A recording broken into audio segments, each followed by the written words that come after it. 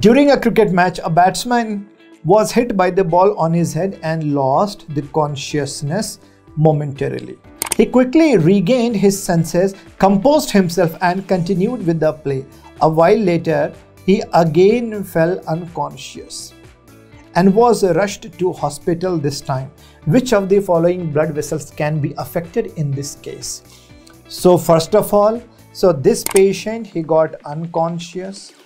After that, he regained his consciousness and then again he became what? Unconscious. So a period of consciousness in between two periods of unconsciousness is called as what?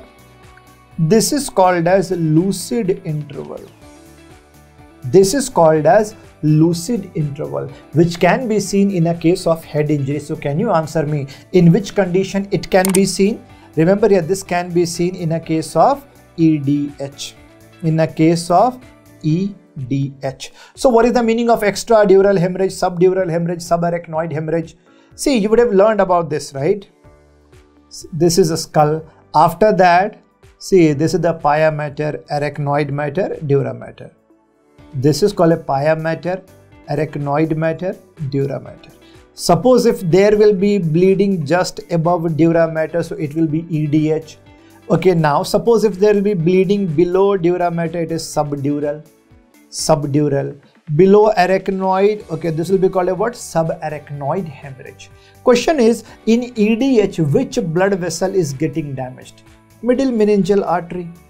In a case of subdural, bridging veins. In a case of subarachnoid hemorrhage, yes, arterial aneurysm, or any case of what? Arteriovenous malformation. So remember here, lucid interval.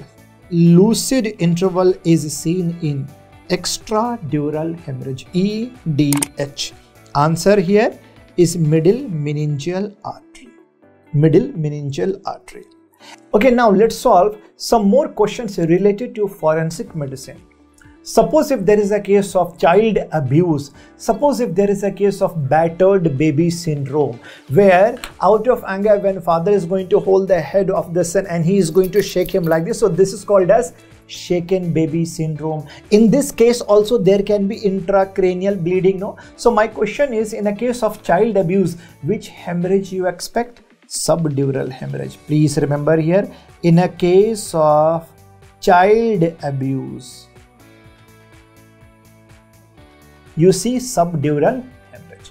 Now, in a case of EDH, first time when patient got admitted to your hospital, at that time patient was unconscious. After basic management, after a few hours, patient became fully conscious, right? During this phase, and where you have seen the CT scan, where CT scan you can see biconvex.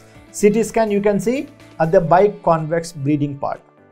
In this case, if you are asking the patient that I want to admit you for more 2 days, but patient is saying, no doctor, you want to make money, that's why you are admitting me. No, I don't want, I don't want to stay here, I have to go home. So what you are going to do now? What kind of decision you are going to take?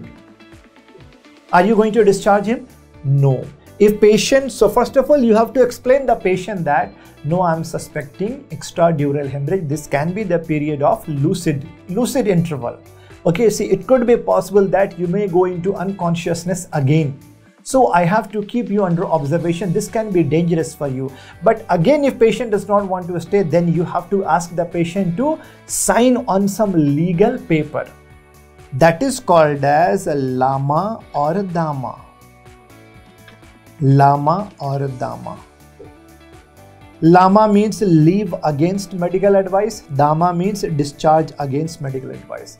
Here patient can put the signature that doctor has explained me everything. If something will happen to me, I will be responsible for my condition and doctor will not be responsible for this case. So remember here, this table is frequently asked question.